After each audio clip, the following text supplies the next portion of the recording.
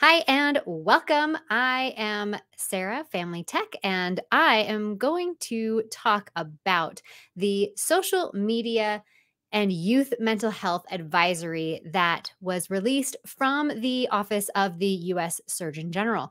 So I'm going to go ahead and read through the whole thing, give you my opinions throughout, and we'll just dig right into it because I'm really excited.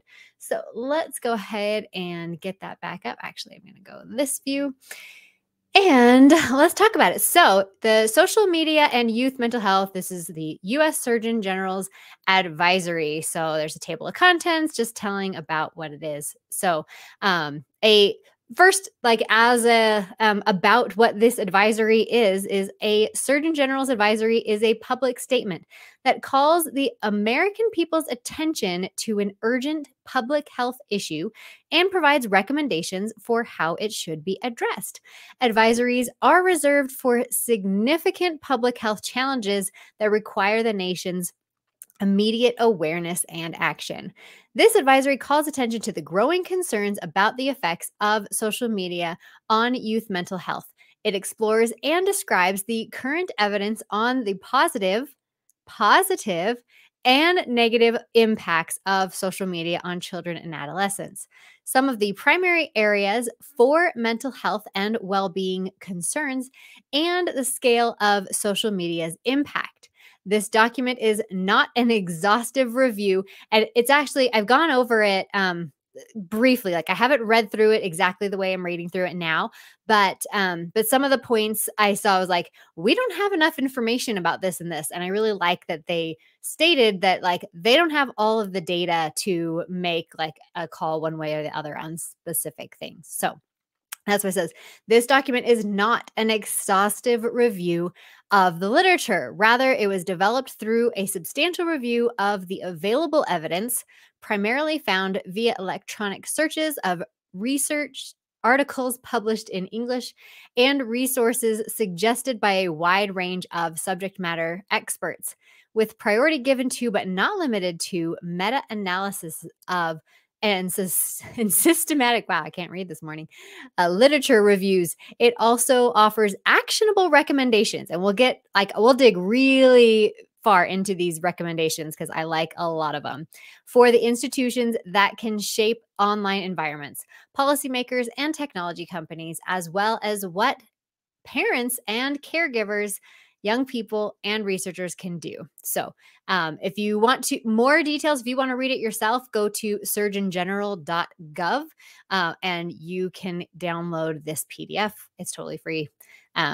Anyway, so social media and youth mental health. Social media use by youth is nearly universal. Up to 95% of youth ages 13 to 17 report using a social media platform, with more than a third saying they use social media almost constantly. So, and then if you have any questions while I'm going over this, feel free to pop those in the chat and I'll address those as well. But I will give you my thoughts throughout this as well. So, although age 13 is commonly the required minimum age used by social media platforms in the US, nearly 40% of children ages 8 to 12 use social media. Can you believe that? 40% of children ages 8 to 12 use social media. These are the kids that like should not even have a social media profile because it is technically against the terms of services for them to have these profiles. So, but 40% of children ages 8 to 12 use social media. Despite this widespread use among children and adolescents, robust independent safety analysis on the impact of social media on youth have not yet been conducted. There are increasing concerns among researchers, parents, and caregivers, young people, healthcare experts, and others about the impact of social media on youth mental health. More research is needed to fully understand the impact of social media. However, the current body of evidence indicates that while social media may have benefits for some children and adolescents, there are ample indicators that social media can have a profound risk of harm to the mental health and well being of children and adolescents. Now, and I don't disagree with this, although I am for kids, not kids 8 to 12, but kids over the age of 13 using social media, stepping them through social media. Anna McFarlane and her Instagram handle is Anna is the worst. She's also responsible for the Instagram profile. Kids are the worst. We are developing a guide to help you work with your children to understand social media and help them guide them through social media. I'll get more into that at the end of this live, but it will be launched tomorrow. Or no, wait, today is Friday. It launches today. Oh my gosh, Friday totally snuck up on me. It is launched. You can buy it now. Wow, Friday totally snuck up on me. For some reason, I thought today was Thursday. Anyway, at this time, we do not yet have enough evidence to determine if social media is sufficiently safe for children and adolescents. We must acknowledge the growing body of research about potential harms, increase our collective understanding of the risks associated with social media use, and urgently take action to create safe and healthy digital environments that minimize harm and safeguard children's adolescents mental health and well-being during critical stages of development. So there's a little pop out here. It says up to 95% of youth ages 13 to 17 report using a social media platform and that they use it almost constantly. That's just pulled out from that first paragraph that we already read. So let's dig into it. The influence of social media on youth mental health is shaped by many complex factors. And I think this is where a lot of parents and other kind of people who talk about this get it wrong. They just point it to social media like this is the bad. Social media is bad. But they don't take into account all of the other factors that can contribute to social media being bad for that individual. Because there's plenty of people who are using social media in a healthy manner. So I love that the guide says this is shaped by many complex factors.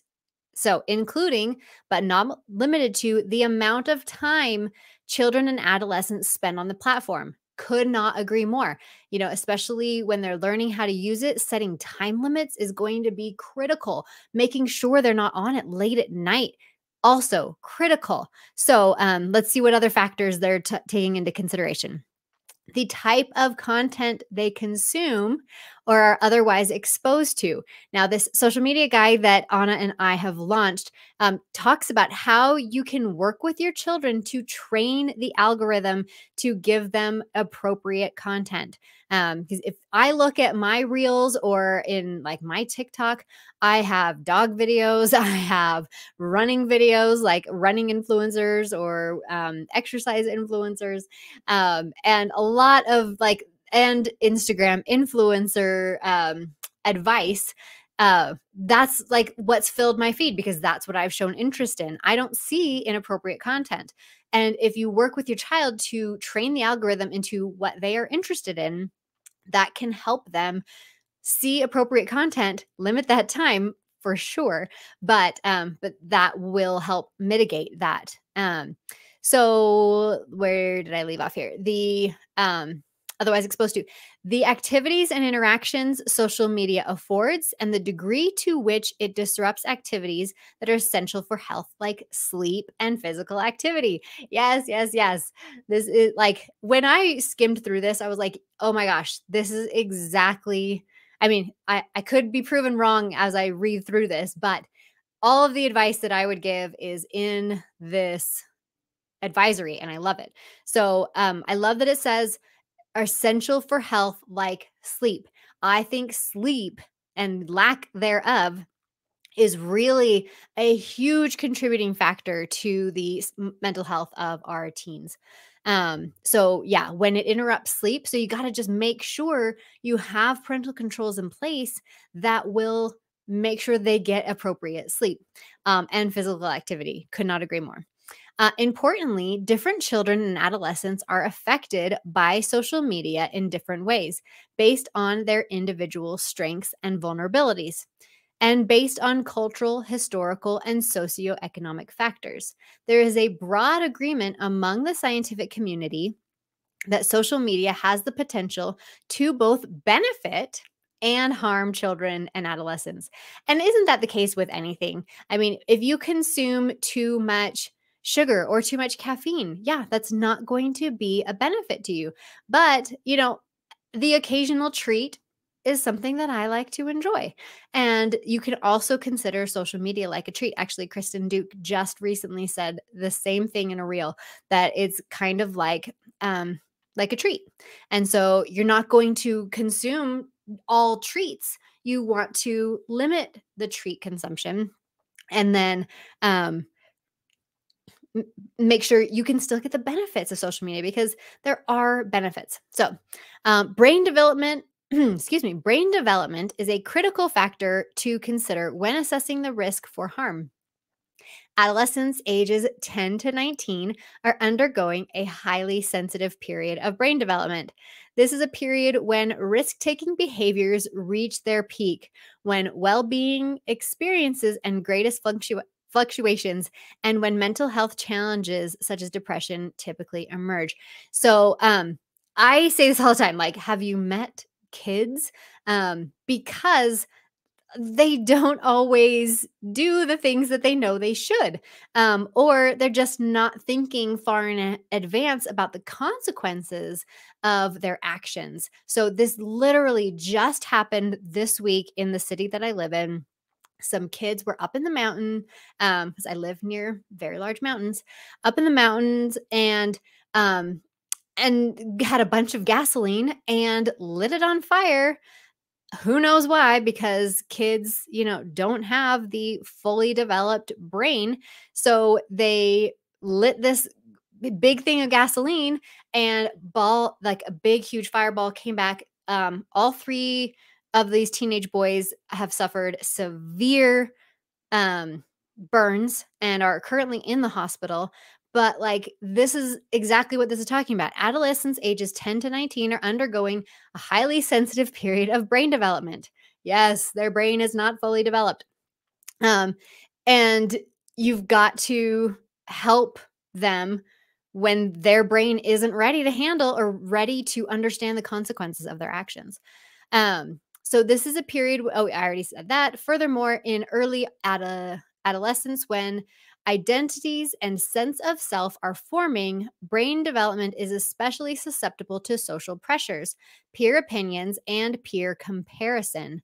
Frequent social media use may be associated with distinct changes in the developing brain, in the amygdala. Um, that just makes me think of Waterboy, the amygdala. Anyway, I'm a movie quote. Like, anything will remind me of a movie quote. Important for emotional learning and behavior, and the prefrontal cortex. A lot of really important brain words, and that I can't see. I'm going to look this way for a second because I've covered it with myself. Or actually, here, let me just switch this really quick, and we can see that. There we go. Uh, yeah, developing the amygdala could where was I? Oh, yeah. The prefrontal cortex, important for impulse control, emotional regulation, and moderating social behavior, and could increase sensitivity to social rewards and punishments. As such, adolescents may experience heightened emotional sensitivity to the communicative and interactive nature of social media. Excuse me. Adolescent social media use is predictive of a subsequent decrease in life satisfaction for certain developmental stages, including for girls 11 to 13 years old and boys 14 to 15-year-olds, because adolescence, sorry, I have to like look around my phone. Because adolescence is a vulnerable period of brain development, social media exposure during this period warrants additional scrutiny. I could not agree more. So, In the beginning, when they get their social media at age 13, again, I don't agree with people getting social media accounts before they are 13, if that's the terms of services. Um, Facebook Messenger Kids is a little different because that is able to have younger than 13, but almost all of the other social media platforms require them to be 13. I would definitely recommend waiting until 13 for all of that. Um, and then at 13 and 14 is when you really need to monitor them very significantly while they're learning how to use social media. So, the potential benefits of social media use among children and adolescents. I love that they included this. Um, so, let's talk about this. So, social media can provide benefits for some youth by providing positive community and connection with others who share identities, abilities, and interests.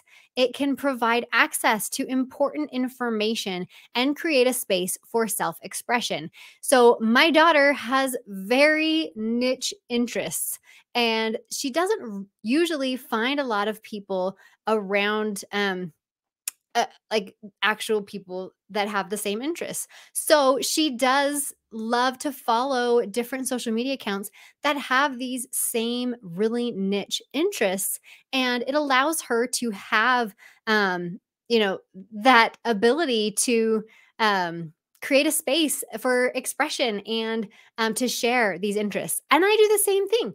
I love going on Reddit if I'm like watching Ted Lasso, and I just that was the last thing I watched. And I go on Reddit to talk to other people about the latest Ted Lasso episode.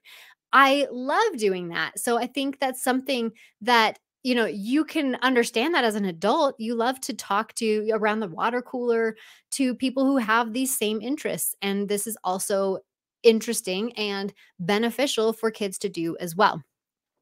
Back to the thing.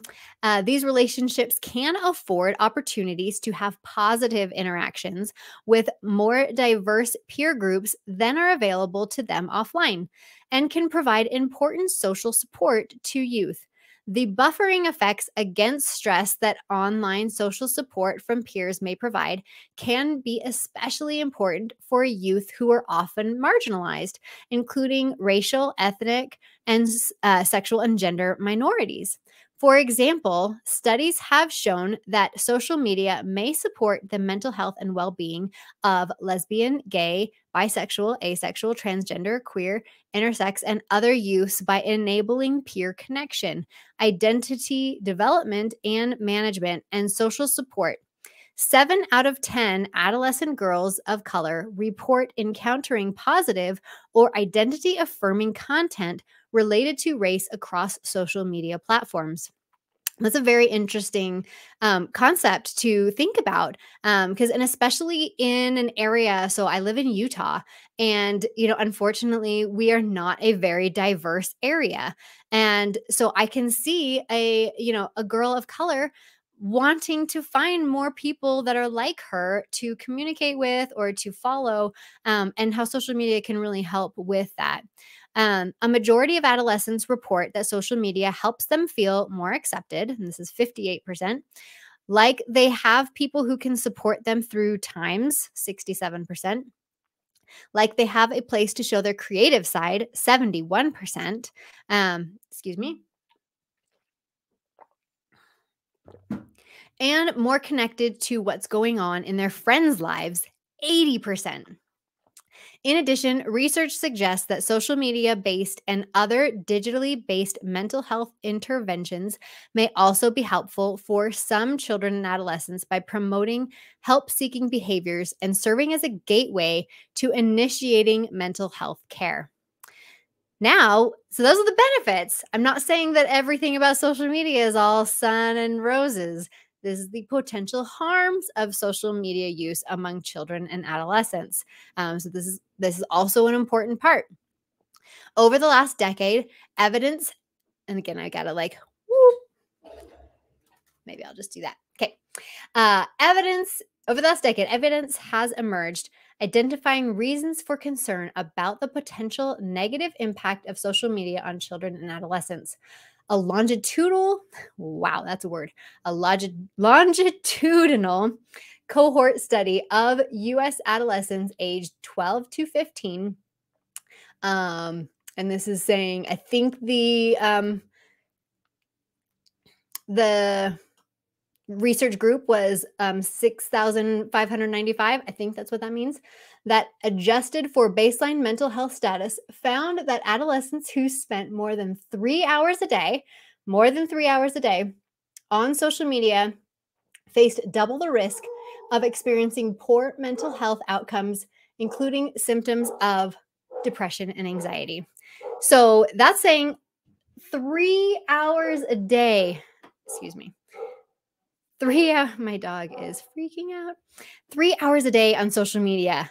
Over that is what's really damaging. It's not saying that, if you limit their time to like 1 hour a day, it's going to go a long way towards helping them out. Let me just make sure I'm still in the right spot. Okay. As of 2021, 8th and 10th graders now spend an average of 3.5 hours per day on social media. In a unique natural experiment that leveraged the staggered introduction of social media platform across US colleges, the rollout of the platform was associated with an increase in depression, 9% over baseline, and anxiety, 12% over baseline among college-age students. And this was a group of 359,827. The study's co-author, oh, and there's my dog. See, told you she was freaking out. Hi, Millie. The study's co-author also noted that when applied across the entirety of the U.S. college population, the introduction of social media platform may have contributed to more than 300,000 new cases of depression. If such sizable effects occurred in college-aged youth, these findings raise serious concern about the risk of harm from social media exposure for children and adolescents who are at a more vulnerable stage of brain development. Limits on the use of social media have resulted in mental health benefits for young adults and adults. A small randomized controlled trial in college-aged youth found that limiting social media use to 30 minutes daily over 3 weeks led to significant improvements in depression severity. So clearly, it's not the social media application that is increasing it. It's the amount of time they're spending on the social media application. Because as they reduce the use to 30 minutes a day, it's improving this depression severity. So this effect was particularly large for those with high baseline levels of depression who saw an improvement in depression scores by more than 35%.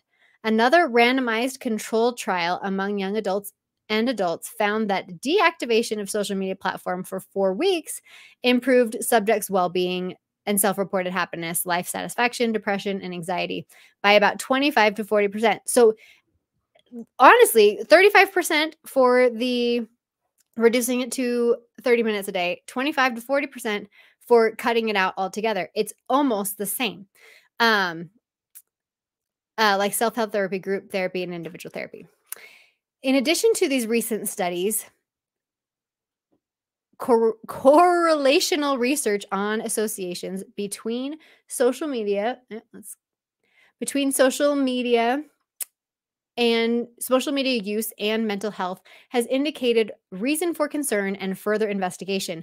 These studies point to a higher relative concern of harm in adolescent girls and those already experiencing poor mental health, as well as particular health outcomes like cyberbullying, related depression, body image, and disordered eating behaviors, and poor sleep quality linked to social media use. For example, a study conducted among 14-year-olds, and this study is about 11,000 people, found that greater social media use predicted poor sleep, online harassment, poor body image, low self-esteem, and higher depressive symptom scores with larger association for girls than boys.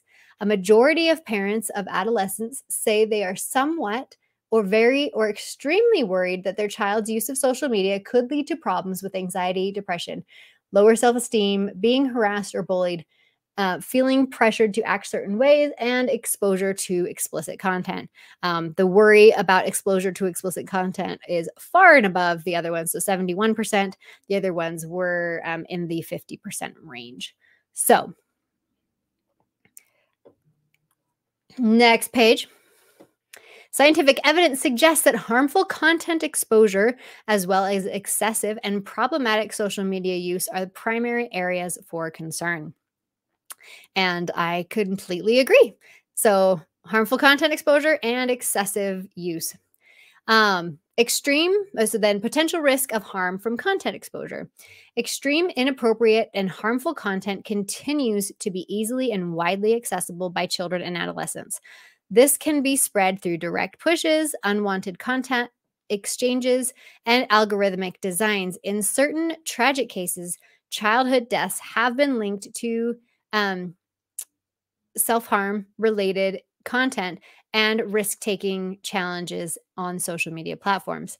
This content may be especially risky for children and adolescents who are already experiencing mental health difficulties. Despite social media providing a sense of community for some, a systematic review of more than 24 studies found that some social media platforms show live depictions of self harm acts like some things I'm not going to say so I don't get demonetized. And showing this content. Further, these studies have shown that discussing or showing this content can normalize such behaviors, including through the formation of suicide, of self-harm models for others to follow. Sorry. Didn't want to get my demonetized for saying the S word.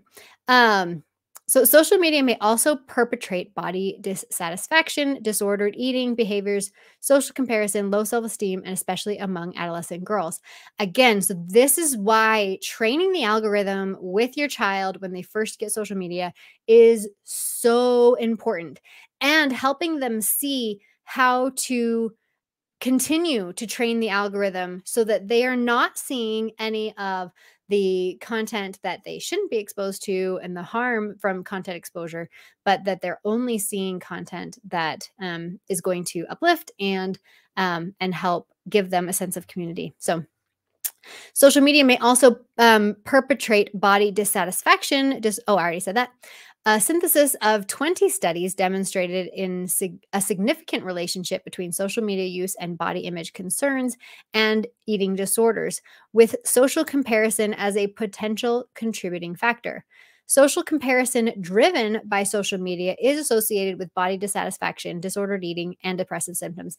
And honestly, as adults, we can see that too. So if I am seeing these, fitness influencers who have great bodies, I can be like, oh man, like I need to do more to work out better, do things like that. So as an adult, I can even see that happening. So it's really important if there is content, and we need to talk to our kids about this, right? If there is content that is making them feel bad about themselves, they need to have the wherewithal. What am I trying to say? They need to have the ability to unfollow those people, or to say that they don't want to see any more of that type of content, so that the algorithm gets trained and they're not seeing things that is going to make them feel bad about themselves. I think that's a really important place to get to, where kids are able to say, okay, I don't want to see this type of content, and it's making me feel bad about myself, so I need to move on from that. So they really need to understand how their brain works, and have feel empowered enough to unfollow those people, even if it's a friend of theirs. If it's a friend of theirs that makes them feel bad about themselves, through no fault of the friend, then they just unfollow them. And if, down the road, a friend's like, oh, you're not following me. Oh, I don't know how that happened. Or I was just cleaning up my stuff. There's a bazillion excuses they can make. But if there's somebody that is making them feel bad about themselves, then they need to understand that, just unfollow that person and continue on. So when asked, back to the advisory, When asked about the impact of social media on their body image, nearly half, 46% of adolescents aged 13 to 17, said social media makes them feel worse. And I agree with that. 40% says it makes them feel neither better nor worse. And only 14% said it makes them feel better. So again, it's all about who you're following and as to like what's going to make you feel bad about yourself. Additionally, roughly two-thirds, 64% of adolescents are often or sometimes exposed to hate-based content. Among adolescent girls of color, one-third or more report exposure to content or language on social media platforms that are hate-based. Oh, over here. At least monthly. In a review of 36 studies, a consistent relationship was found between cyberbullying via social media and depression among children and adolescents, with adolescent females and sexual minority youth more likely to report experiencing incidents of cyberbullying. Nearly 75% of adolescents say social media sites are only doing a fair to poor job of addressing online harassment and cyberbullying. In addition, social media platforms can be sites for predatory behaviors and interactions with malicious actors who target children and adolescents. So true. Like I said, if you have not seen the video from Bark about it's not Childhood 2.0, but it's um, like go to Bark's YouTube page and look up the like 35-year-old poses as an 11-year-old or something. It is so eye-opening to the fact that that this is happening, that children are being targeted on social media platforms. Um, Adults seeking to exploit children to financially extort them through threat or actual distribution of intimate images or to sell illicitly manufactured fentanyl. Adolescent girls and transgender youth are disproportionately impacted by online harassment and abuse, which is associated with negative emotional impacts. Nearly 6 in 10 adolescent girls say they've been contacted by a stranger on social media platforms in ways that make them feel uncomfortable. I'm going to say that number is probably higher than 6 in 10.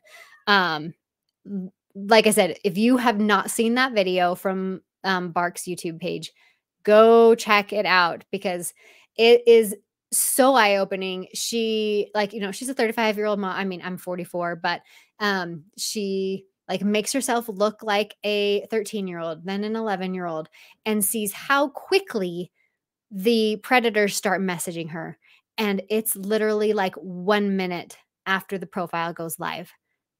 Honestly, it's insane. So it's definitely a really good video to watch. Definitely check that out. So excessive and problematic use of social media can harm children and adolescents by disrupting important healthy behaviors.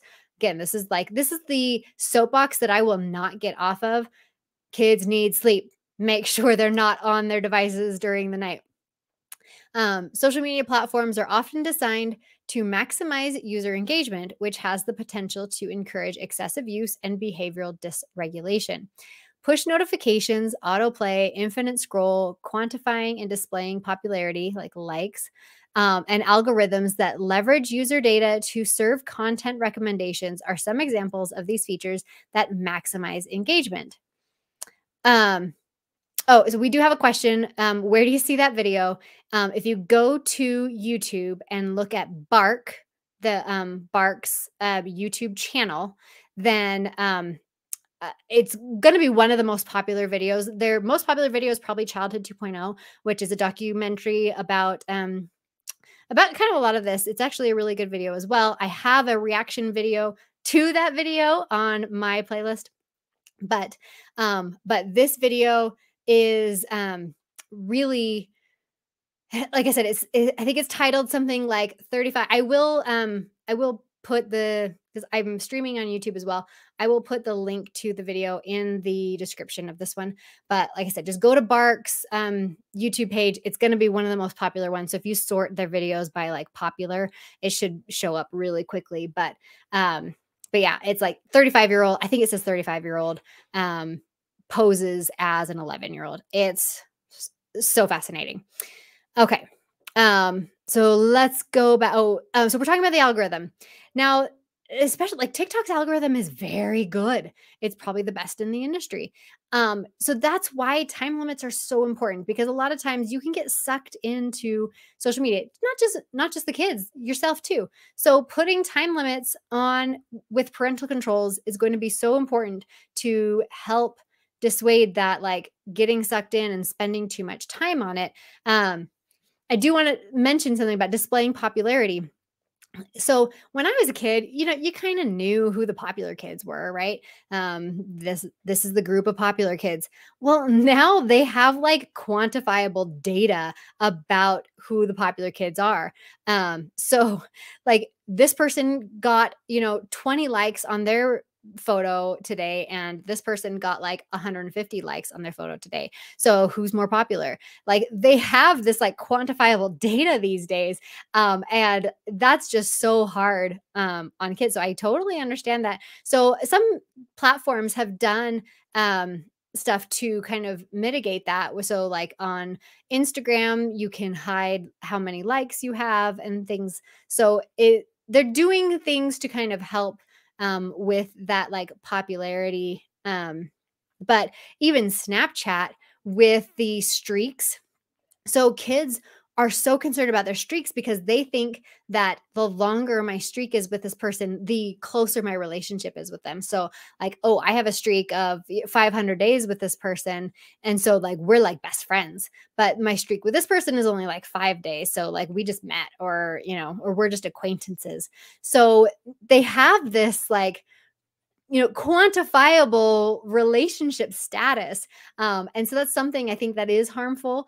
And especially with the streaks thing, they are so concerned about keeping their streaks alive that they will literally uh, like give their password to a friend if they get grounded from their phone or something like that. Give the password to their friend, and so that they can keep their streaks alive. Again, this sets a huge, terrible precedent, because you shouldn't give your password to somebody else. They can get in and like do things and be inappropriate or whatever on your account. So so definitely don't let your kids give their password to other people. If they want to keep their streak alive, that's something that's important to them. So allow them to sign into Snapchat on your phone if they're grounded. Like say they're grounded from Snapchat or grounded from their phone. Allow them to log in on your phone just to like keep their streak alive. Because again, that is really, really important to them. Not to say it's not dumb, which I think it is, but it's something that's important to them, and acknowledging that importance to them, I think is going to go a really long way to building that relationship and having that trust. Um, so according to one recent model, nearly a third, 31% of social media use may be attributable to self-control challenges magnified by habit formation. Further, I don't even understand what that sentence means. Further, some researchers believe that social media exposure can overstimulate the reward center in the brain, and when stimulation becomes excessive, can trigger pathways comparable to addiction. Small studies have shown that people with frequent and problematic social media use can experience changes in the brain structure similar to changes seen in individuals with substance or gambling addiction. In a nationally represented survey of girls 11 to 15, 1/3 or more say they feel addicted to a social media platform. Over half of teenagers report it would be hard to give up social media. Um, Nearly 3 in 4 teenagers believe that technology companies manipulate users to spend more time on their devices. In addition, according to a survey of 8th and 10th graders, the average time spent on social media is 3.5 hours per day, which they've already stated. 1 in 4 spend 5 hours per day. And 1 in 7 spend 7 hours per day on social media. I mean, that is so long, so long. Um, I mean, and granted, if I'm binging a TV show, 7 hours can go by really, really fast. um, but seriously, that is so much time spent. Setting these time limits through parental controls is so, so important. And back to their point about it being kind of akin um, to drugs, or and this might have been in either Childhood 2.0 or The Social Dilemma, that the act of refreshing your feed, when you pull down and it refreshes, you pull down and it refreshes, is similar to doing the a slot machine. So you pull down the thing, it goes and like, so it's like gambling, and you pull down your feed, is gives you that rush. Is there going to be something new for me now? And that's like a gambling addiction.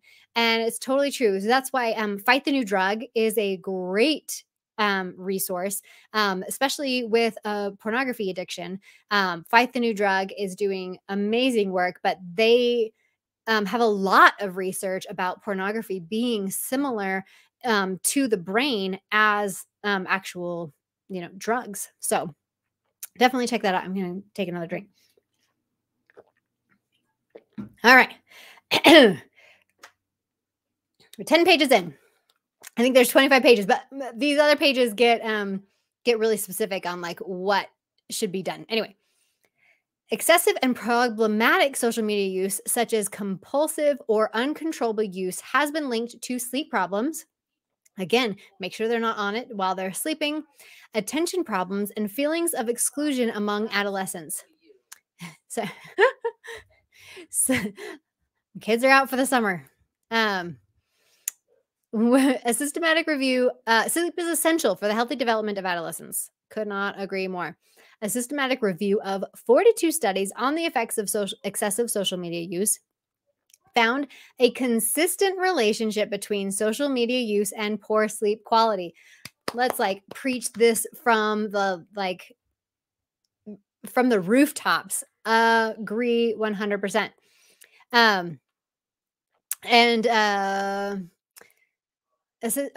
The consistent relationship between social and poor sleep quality, reduced sleep duration, sleep difficulties, and depression among youth. Poor sleep has been linked to altered neurological development in adolescent brains, depressive symptoms, and thoughts and behaviors of self-harm. On a typical weekday, nearly 1 in 3 adolescents report using social media until midnight or later. While screen media use encompasses various digital activities, social media applications are the most commonly used applications by adolescents. So 1 in 3 adolescents are using their screens, using social media until midnight or later.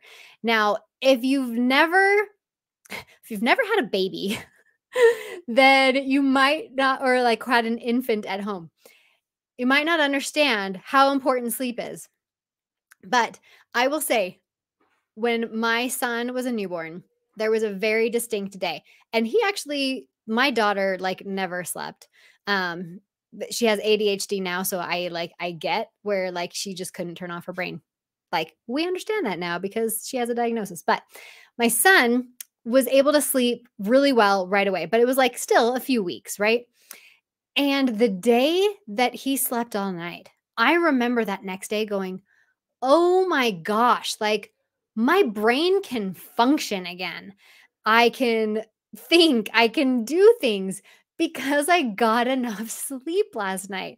And it was so eye-opening because I'm like, oh my gosh, sleep is so, so important to your brain, because without it, you can't think. And I can understand how and this is actually, I talked about this with somebody, one of my lives, that sleep was depriving people of sleep is something that people use in brainwashing. If they're trying to brainwash a victim, they will deny them sleep because their thinking and their like cognitive reasoning is so diminished when they have a lack of sleep.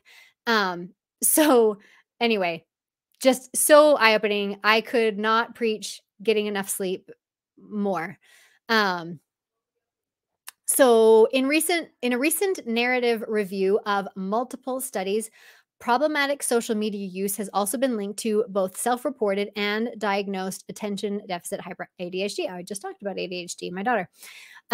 Although more research is necessary to understand whether one causes the other, a longitudinal prospective study of adolescents without ADHD symptoms at the beginning of the study found that over over a 2-year follow up, high frequency use of digital media with social media as one of the most common activities was associated with a modest yet statistically significant increased odds of developing ADHD symptoms.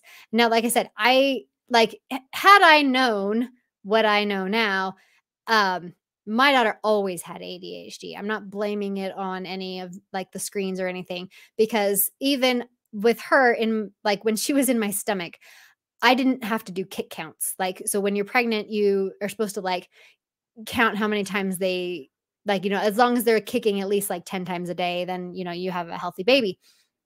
Never had to do it because she was constantly in motion in my stomach, just constantly in motion. And then, like I said, as an infant, like she never slept through the night.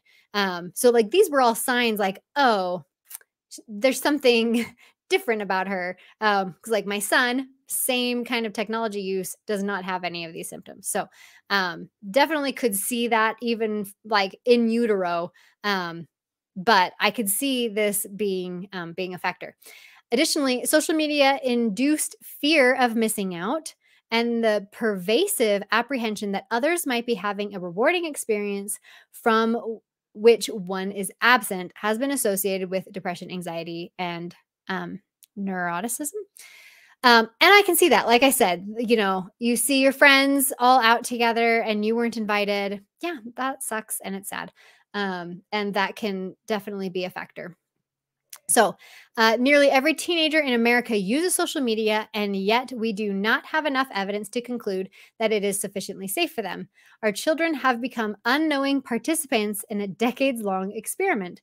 It is critical that independent researchers and technology companies work together to rapidly advance our understanding of the impact of social media on children and adolescents. This section describes the known gaps and proposes additional areas for research that warrant urgent consideration. So I'm going to kind of skip through this quickly just because this is where it's saying, hey, we don't have enough data. And like, while that's important, just know that like there's just not enough data yet. So how do in-person versus digital social interactions differ in terms of impact on health? What are potential pathways through which social media may cause harm? What type of content at what frequency and intensity generates the most harm? Through which modes, like the computer or whatever. Like this is all just stuff we don't know. What are the beneficial effects of social media? Who benefits the most? In what individual company? So societal level factors may protect youth from negative effects. How does social media use interact with a person's developmental stage for measuring risk? So, like, this is just all stuff that we don't know enough about. Let's do some more research. And I love that they stated that because that tweet that kind of had me a little angry. There's so much data missing from that study where you can't make a conclusion like, all devices, gone until high school. You can't make that conclusion because you don't have all of the variables or all of the factors to include in that. So we must take action. So here's the action part. Our children and adolescents don't have the luxury of waiting years until we know the full extent of social media's impact. Their childhoods and development are happening now. While social media use can have a positive impact for some children, the evidence noted throughout this Surgeon General's advisory necessitates significant concern with the way it's currently designed, deployed, and utilized. Child and adolescent use of platforms designed for adults places them at high risk of unsupervised, developmentally inappropriate, and potentially harmful use, according to the National Scientific Council on Adolescence. At a moment when we are experiencing a national youth mental health crisis, now is the time to act swiftly and decisively to protect children and adolescents from risk of harm. To date, the burden of protecting youth has fallen predominantly on children, adolescents, and their families. Parents face significant challenges in managing children and adolescents' use of social media applications, and youth are using social media at increasingly earlier ages. Nearly 70% of parents say parenting is now more difficult than it was 20 years ago, with technology and social media as the top two cited reasons. While nearly all parents believe they have responsibility to protect their children from inappropriate content online, the entire burden of mitigating the risk of harm of social media cannot be placed on the shoulders of children and parents. Nearly 80% of parents believe technology companies have a responsibility to protect children from inappropriate content as well. And I agree with this. Like I said, you cannot place the burden completely on the technology companies. There are parenting things that you can do to make sure to mitigate these harms for your children.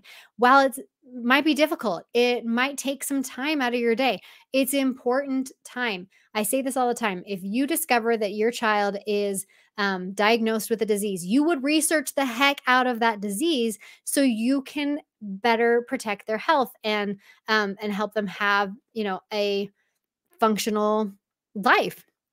And we're not doing this for technology. You need to get involved, get researching, and know what it is you're handing over to your kid. So, we must provide children and their families with the information and tools. Oh, so like I said, like with all this government regulation stuff that's coming out, I don't think it's up to the government to protect my children. It's up to us to protect our children. We must provide children and their families with the information tools to navigate the changing digital environment. But this burden to support our children must be further shared. There are actions technology companies can take to make their platforms safer for children and adolescents. I agree with that. I don't think they should be forced to, but I agree that there is a lot that they can do to help us. There are actions researchers can take to develop the necessary research base to support further safeguards, and there is a role for local, state, and federal policy to implement protections for our children and adolescents. The US has a strong history of taking action in such circumstances in the case of toys, transportation, medications, among other sectors that have widespread adoption and impact on children. The US has often adopted a safety first approach to mitigate the risk of harm to consumers according to this principle. A basic threshold for safety must be met. And until safety is demonstrated with rigorous evidence and independent evaluation, protections are put in place to minimize the risk of harm from products, services, or goods. For example, the Product Safety Commission requires toy manufacturers to undergo third-party testing and be certified through Children's Product Certificate as compliant with the federal toy safety standard for toys intended for use by children. To reduce the risk of injury from motor vehicle accidents, the National Highway Traffic Safety Commission requires manufacturers to fit new motor vehicles with standard airbags and seatbelts. Among other safety features and conduct, crash tests must be to be compliant with the federal motor safety standards. And I always compare parental controls to seatbelts. So, I always say that it's not because I don't trust you, child. It's because I'm not putting parental controls on because I don't trust you. And it's not that the government requires seatbelts because they don't trust us to stay in our seat. It's not to like keep us in our seat all the time. It is to protect us when things go wrong.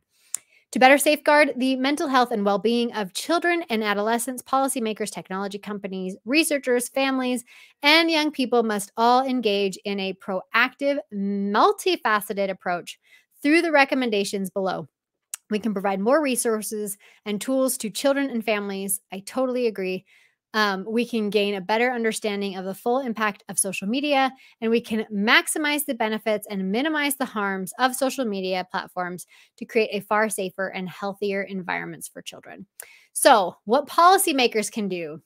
I'm gonna go like because this is really for the policymakers, and I agree with it, but like this is the government part. I'll really focus on what the parents and the adolescents can do. So we're just going to skim through this one. Strengthen protections to ensure greater safety for children interacting with all social media platforms. Develop age appropriate health and safety standards for technology platforms. Require a higher standard of data privacy for children to protect them from potential harms like exploitation and abuse. Pursue policies that further limit access in ways that minimize risk of harm. Ensure technology companies share data relevant to health impacts of their platforms in a manner that is, and then support the development and implementation of and evaluation of digital and media literacy curriculum in schools. I agree. Support increased funding for future research. Engage with international partners working to protect children. So that's what policymakers can do. What technology companies can do. Again, we're going to skim through this one a little. Conduct and facilitate transparent, independent assessments of the impact of social media, kind of what they said the government can do. Be transparent and share assessment findings. They also said that in the government section. Assess the potential risks of online interactions and take active steps to prevent potential misuse. Yes. Establish scientific advisory committee to inform approaches and policies aimed at creating safe environments for children. Prioritize user health and safety in the design and development of social media products and services. Design, develop, and evaluate platforms, products, and tools that foster safe and healthy environments for youth. Share data relevant and effective to adjudicate. Oh, sorry. Request a complaint from young people, families, educators, and others to address online abuse and harmful content. Totally agree. Okay, now what parents and caregivers can do. This is the meat of the thing. So we're going to read all through this. The onus of mitigating and the potential harms of social media should not be placed solely on the shoulders of parents and caregivers. There are steps they can take to help protect and support children and adolescents against the risk of harm. Create a family media plan. If you haven't gotten my family media, like my contract, definitely type contract in the comments, and I will get that sent over to you. So, agreed upon expectations can help establish healthy technology boundaries at home, including social media use. A family media plan can promote open family discussion and rules about media use and include topics such as balancing online time and content boundaries and not disclosing personal information. For more information, creating family media plan, there's one that you can use there as well. And Anne-Marie, you might need to message me content, like do a direct message if you're on Instagram, because the chat actually goes away. So I won't be able to see this after this. So if you do want the contract and you're on Instagram, direct message me, just contract, and we'll get that handled for you. Create tech-free zones and encourage children to foster in-person friendships. Since electronics can be a potential distraction after bedtime and can interfere with sleep, consider restricting the use of phones, tablets, and computers for at least 1 hour before bedtime and through the night. Agree. Consider keeping family meal times and in-person gatherings device-free to build social bonds and engage in two-way conversation.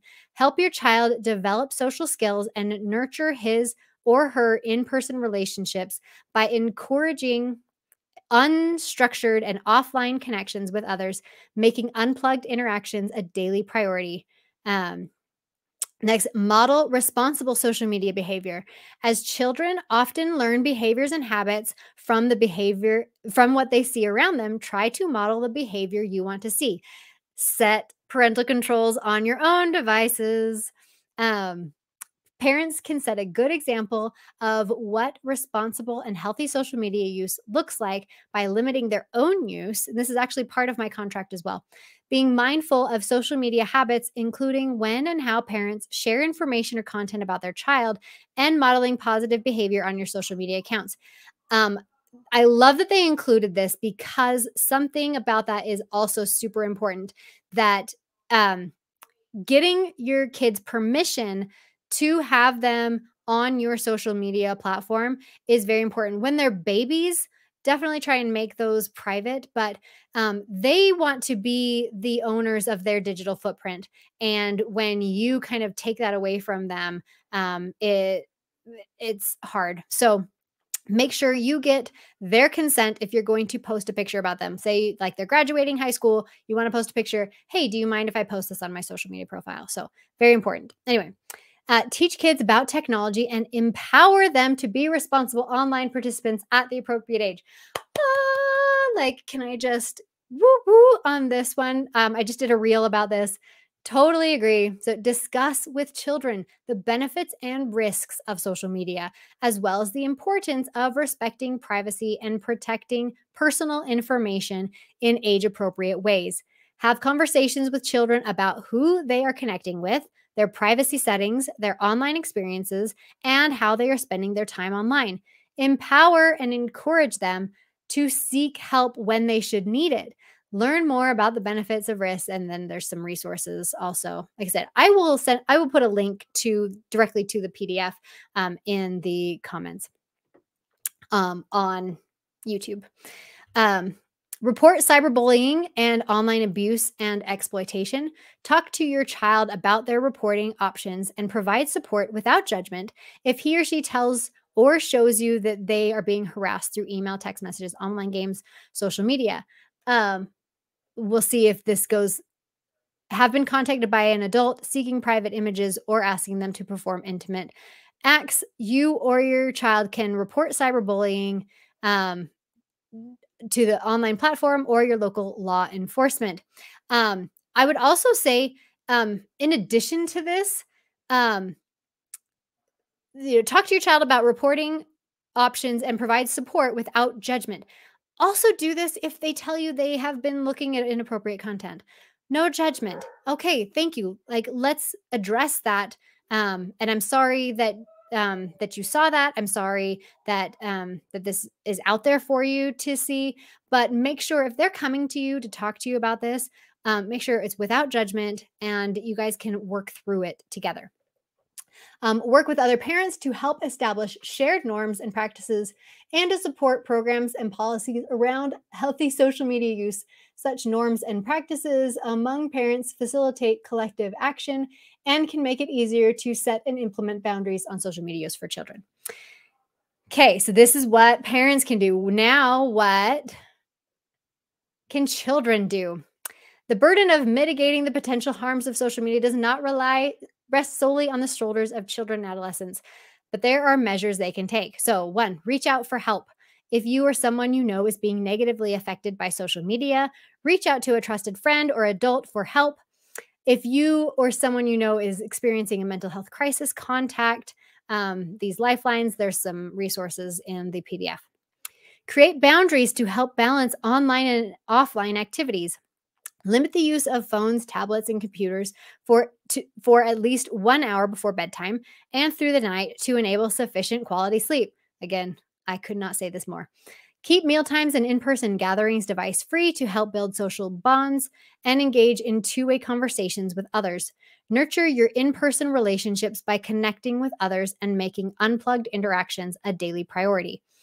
Develop protective strategies and healthy practices, such as tracking the amount of time you spend online, blocking unwanted contacts and content, learning about and using available privacy and safety settings, learning and utilizing digital media literacy skills to help tell the difference between fact and opinion, and ensuring you are connecting with peers in person. Um, what did I want to say about that? Oh, this is where I was talking about earlier about training the algorithm and learning things. But But something they add, I love, is learning how to tell what's real and what's not. So, going deeper instead of just a headline and looking at the sources of things. So, I think that's a really important skill to also give your children, to help them navigate what's real online and what's not, um, and how to discern that for themselves. Be cautious about what you share. Personal information about you has value. Be selective with what you post and share online and with whom, as it is often public and can be stored permanently. If you aren't sure you should post something, it's usually best if you don't. Talk to a family member or a trusted adult to see if you should. And again, this is actually a lot of this is part of my contract. So definitely, if you want to check out my contract, send me a direct message. Um, I'm at Family Tech on Instagram if you're watching this on YouTube. Protect yourself and others. Harassment that happens in email, text messaging, direct messaging, and online games or social media is harmful and can be cyberbullying. It might involve trolling, rumors, or photos passed around for others to see, and it can leave people feeling angry, sad, ashamed, or hurt. If you or someone you know is the victim of cyberbullying or other forms of online harassment and abuse, don't keep online harassment or abuse a secret. Reach out to at least one person you trust, such as a close friend, family member, counselor, or teacher, who can give you help and support you deserve. Visit stopbullying.gov for helpful tips on how to report cyberbullying. If you have experienced online harassment and abuse by a dating partner, contact an expert. Love is Respect for support. Or if your private images have been taken and shared online without your permission, visit Take It Down to help get them removed. Don't take part in online harassment or abuse. Avoid forwarding or sharing messages or images to tell others to stop. Another way is to report offensive content to the site or network where you saw it. And then again, I'm going to skip through this. This is just what researchers can do. Again, a lot of variables that they need to find to research, and then just acknowledgments. So that is the social media advisory from the US Surgeon General.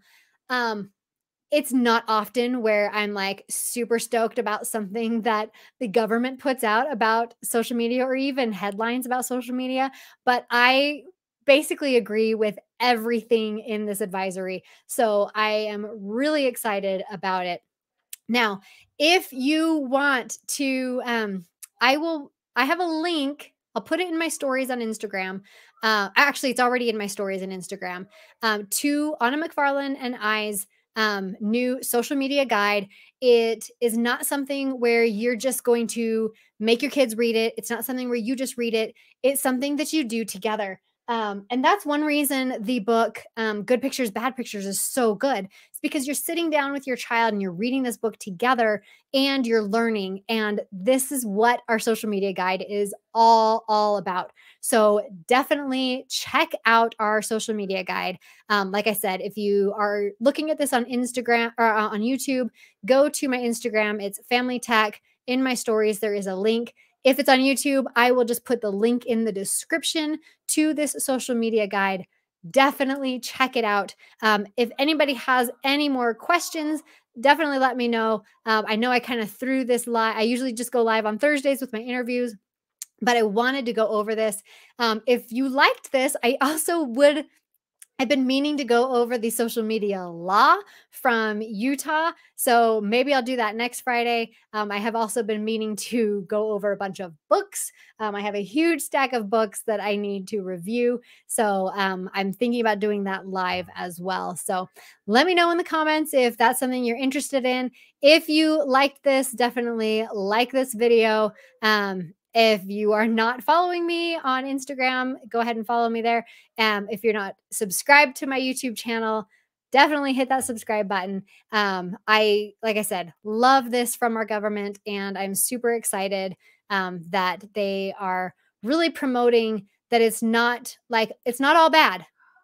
Just teach your kids how to use it and set some ground rules. And I think we can really overcome this health crisis. So Thank you for showing up, and I will leave it there, and we will see you guys next time.